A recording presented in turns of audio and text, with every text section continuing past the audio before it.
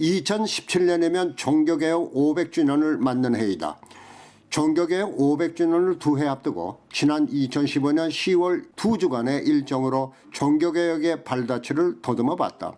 1517년 10월 31일 독일의 전직 캐톨릭 사제와 신학교 교수인 마틴 루터가 당시 돈으로 구원을 얻을 수 있다는 면죄부 판매 등 교황과 성직자들 사이에 만연된 폐습을 지적한 95개 조항의 반박문을 발표하면서 시작된 종교개혁은 유럽 전역에 불꽃이 번지면서 스코틀랜드 출생으로 장로교의 창시자인 존 낙스, 감리교 창시자인 요한 웨슬리, 스위스 기독교 신학자이며 종교개혁자인 율리히 츠빙글리, 프랑스 기독교 신학자로 종교개혁을 이끈 존 칼빈, 그리고 체코의 기독교 신학자이며 당시 로마 캐톨릭 교회 지도자들의 부패를 비판하며 종교개혁가들에게 영향을 끼친 안 후스 등의 발자취를 더듬어보는 이번 유럽 여행은 종교개혁을 통해서 당시 타락했던 캐톨릭에서 벗어나기 위해 어떤 희생을 했는지 생생하게 보여주고 있었다.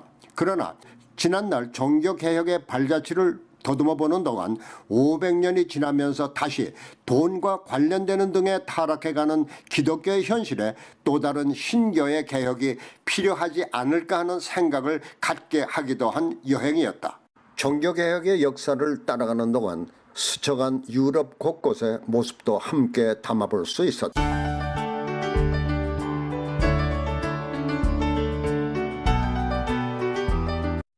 스위스 국경을 넘어 독일로 들어가면서는 새로운 감회에 사로잡혔다.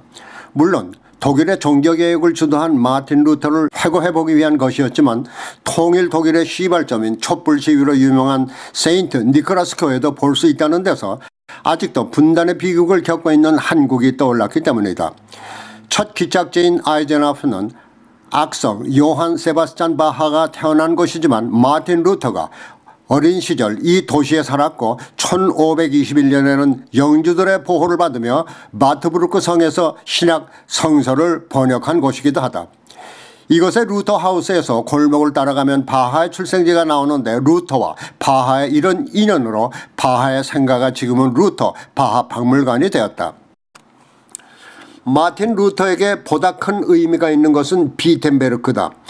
교황 레오 10세가 베드로 성당을 짓기 위해 면죄부 판매에 나서자 1517년 10월 31일 비텐베르크 신학교수이던 마틴 루터가 비텐베르크 대학 성당 정문에 95개 조항의 반박문을 내붙이며 종교개혁의 불꽃을 지핀 것이다.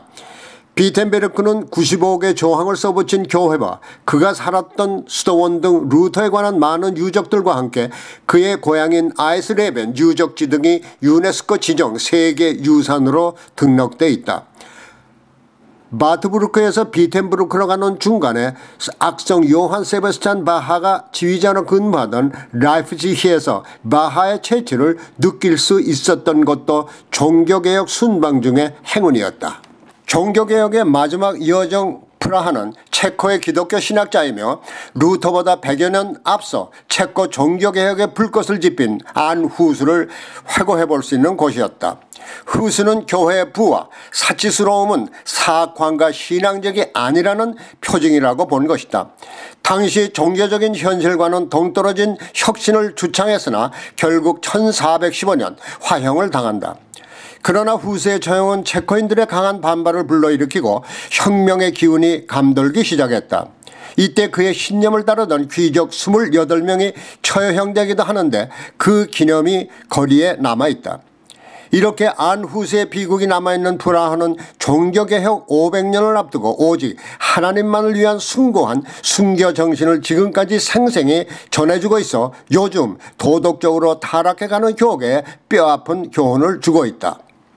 이제 숭고한 종교적 교훈을 남기고 있는 프라하 시청광장은 안 후스의 동상과 함께 현대가 고대 교훈을 그대로 간직하면서 새로운 낭만의 도시로 해외의 많은 관광객들을 매료하고 있다.